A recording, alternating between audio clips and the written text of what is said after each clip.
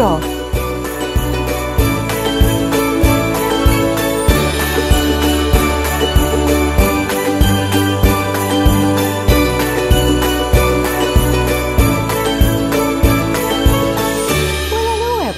Welcome back to Let's Draw with Tina. So have you got your pencils ready? And your paper? And here we go. But today what we're going to do, we've done one in all the other programs, but today we've got 2 characters to draw. So are you ready? Okay. Now, first of all, you know me, we start off with a circle and a circle for the head. Okay, we'll draw this character first. Moving down, we have an egg shape for the tummy. All right, moving down here, we have a squash circle here, rather large one. Okay, and that's that one done.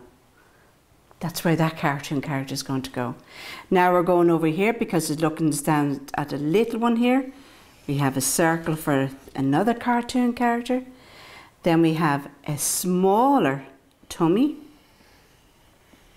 Okay, and at the bottom here we have a squashed little circle here and a squashed little circle there. Now, okay, here we go. Starting up the top, I'm going to join these up so that you know where we're going with it. Curved line here and a curved line there. Okay, next of all we're going to put in a circle here and a little one there.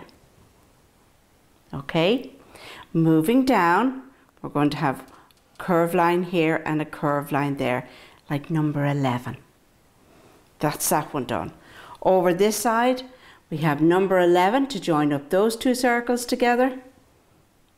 All right, we have a little one over here as if it's waving, look. And then we have one just by the side. Now, this is exciting because now you don't know, you haven't got a clue what we're going to do. Okay, so here we are, starting up the top. We have N for north. And we put it on that one as well. May as well do the 2 of them together, okay? Down the bottom we have the slippery slide. We have the South Pole. This one is looking straight out at us. We have the South Pole. Okay, over this side here, we have the windy west. And on this side here, we have the windy west. So now you're looking at one big one and one small one. On this side here, we have the east, E for east. And this one is straight across, we have E for east. Now, the angle of this cartoon character is looking down at the little one. So starting at the north with our number 1s, we're going to do a curved line all the way around to the south and stop it just there. Watch where I stopped it. Now over here we're going to do the straight line from the north all the way down to the South Pole like so. Off you go. We're going to start off here at the windy west, bring it across here to the windy west, all the way across to the east side. And down on the smaller one, we're going to go straight across because this cartoon character is looking straight at you. Okay, here we go. Now, this is where it starts getting all intrigued and all different, right?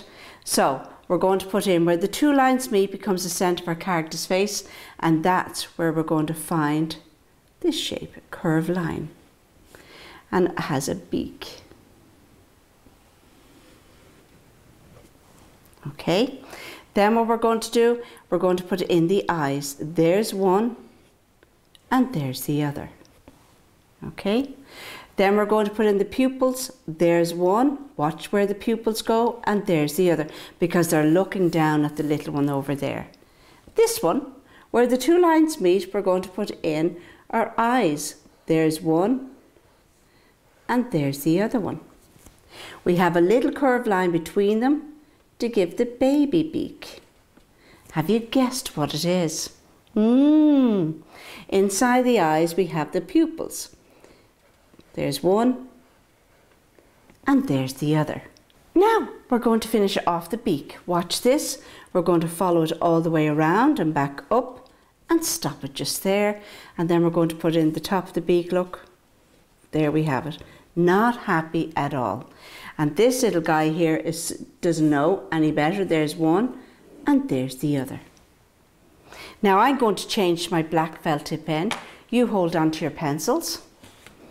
And here we go. Remembering the black felt tip pen is just for the key line of the cartoon character. At the top of the head we have 3, like 3 little fingers all in a row, but they're at the top of the head. Watch this, we bring it up and over, bring it down and stop it just there. Now you can see what little cartoon character it is. And from the north, we're bringing it down to the east and stop it just there. Okay, this little guy here, we give a little squiggle. He hasn't quite grown anything on top yet. Starting at the north, we're going over to the east. We're going to bring it down. Oh, sorry, over to the west. I'm getting you confused now. And the same to the east side. Bring it down and stop it just there. We're going to put in his little eyebrows. There's one and there's the other. But the eyebrows on this cartoon character, I want to show that this cartoon character is cross, you know, angry. So we're going to bring it in, look, bring them down. There's one and down for the other, okay?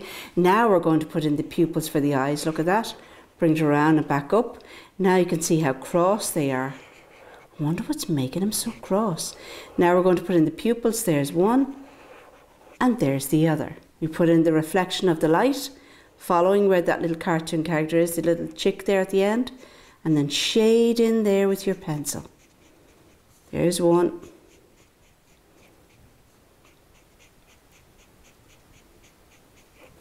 And there's the other.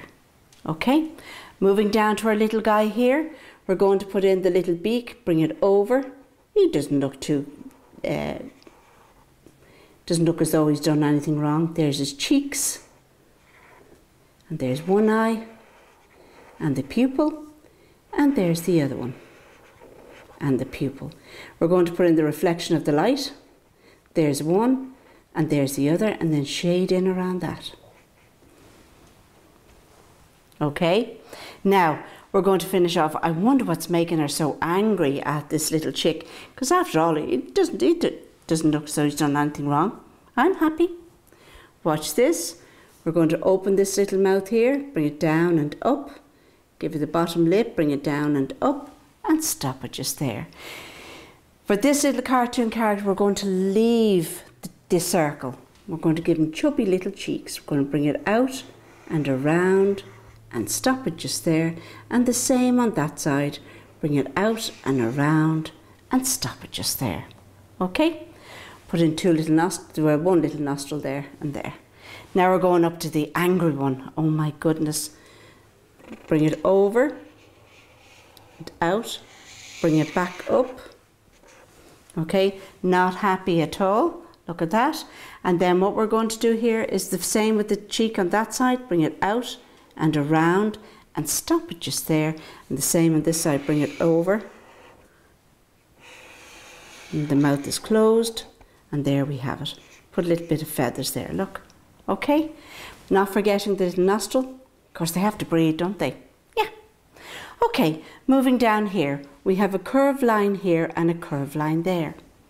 Now at the neck here as well, they seem to have like it's like a necklace going around the neck, isn't it? And then we have the wings on this side. Watch this. Out to the elbow and back in and stop it just there. And there we have, bring that around on the inside of the arm, bring it all the way around, and of course 1, 2, 3 little feathers. So you can see that the hand is on the hip. Okay? Same on this side here. Watch that. Bring it down, round to the tummy and stop it just there. And then this side here, we're going to see the little elbow. And then we have 1, 2, 3. So she doesn't look impressed at all at all.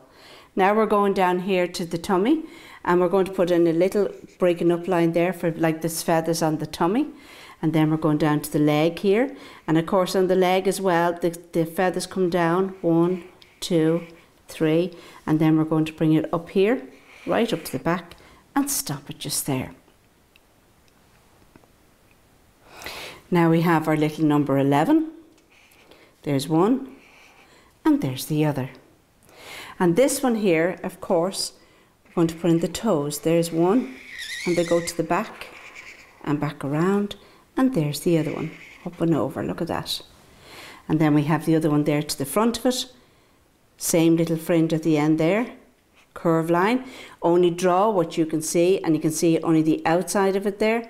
Bring it up, and there we have our little foot on the other side. It's like they're tapping their foot. Not impressed at all. And last but not least, watch this. Of course they have their tail feathers. Okay, that's the angry one done. Now we're over here to our little chick. The curved line there and a curved line there for the neck.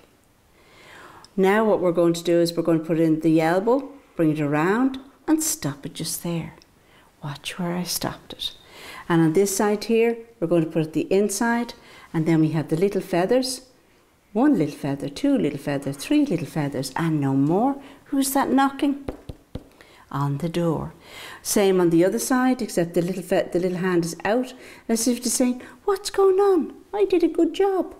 One little finger, two little fingers, three little fingers, and no more. Who's that knocking? At the door. Once again, follow the tummy around and down, and we want to show the feathers on the tummy, little squiggle there, and then we bring it around here, and of course, one little toe, two little toes, one, two, and there he is. We know that they have little tail feathers, but because they're behind, we don't have to worry about them, because we only draw what we can see. Now our little cartoon character, but I wonder he's happy enough, but I wonder what this one is so angry about. Hold on, we put in the horizon line, look at that. And then in behind here, we put in the chicken coop. That's the roof of the chicken coop. Okay, now bring it down. We have our doorway. Okay, we have the wall. Bring that down a little bit further there, Tina. There we have it coming across. And then across that way. And chicken coops are always up on stilts. Okay, bit of grass down there. Number one, little bit of grass down there too. And then what we have here is, of course, we have the little window. There's one, two, there's the door, it's open. Because that's closed at night, isn't it? And then for the little chicks to get out, we have this. They have their little, it's like a little ladder, but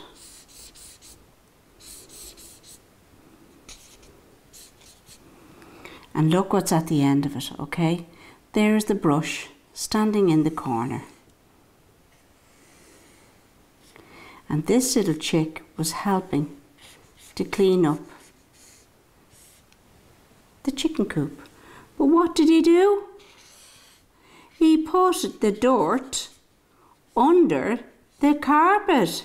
Oh, you silly little chick. No wonder we're angry with you today.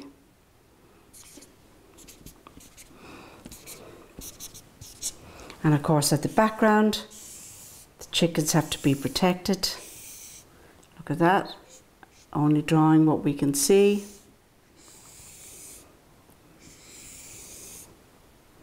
And that's the chicken wire, so you just put in a few little X's like that. You don't have to be too fussy. And then we're ready for our crayons. I'll put the floor in there. See that? Now, bring that across there. There we have it. Okay. Get our colours now. 1, 2, 3 little colours, and here we go. Lots of fun. Thank goodness there's no snow. This little chick went to the market. This little chicken stayed at home to help his mammy. Look at that. Okay, down here, the tummy. I'm just using the side of the crayon. I'm putting that all in the one colour, see that? And even the little wings there to the side. And all the time we're building up, see that? A little bit of shading underneath there. There we have it. Now we pick up a little bit of red there, look, just put that in the back, or pink. Okay, and at the top.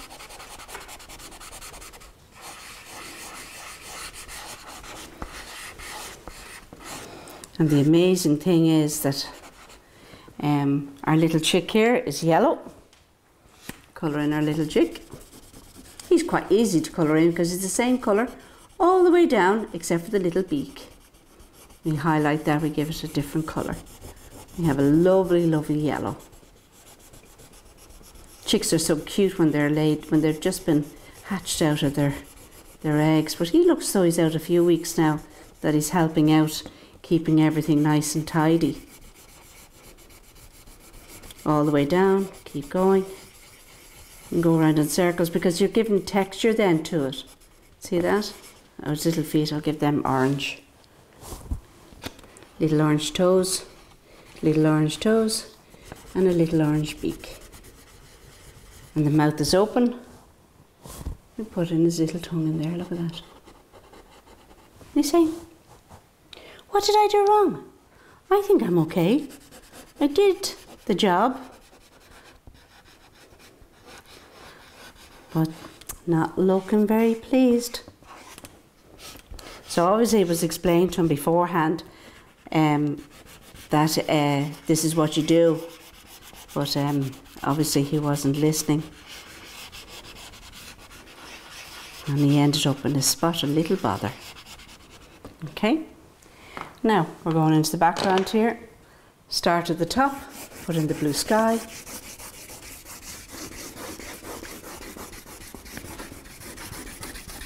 All the way across, go down behind the building, see that? Same on this side. We want to give it the wire, the posts, put them in brown. There's one. There's the other, and see the other one on the top? Because we're only drawing what we can see, so I didn't follow it down. Look at that. Number one there, and number one there. That's the beauty of this, is that you can change it and draw and colour in and add bits and pieces to it, and you know, so much, so much. We have the chicken coop here, give it a wood effect. It's a different colour brown.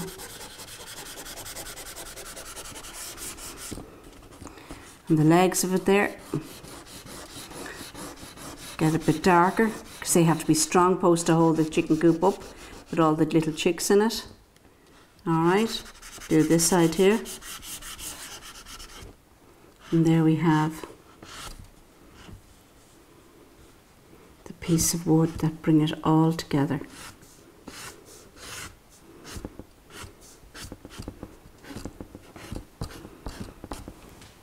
Now we're going for a grey, just for the wire.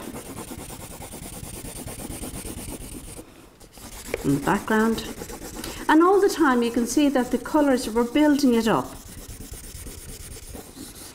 And on that side there, okay, and here. Now it takes a little bit of time as well when you're doing two together.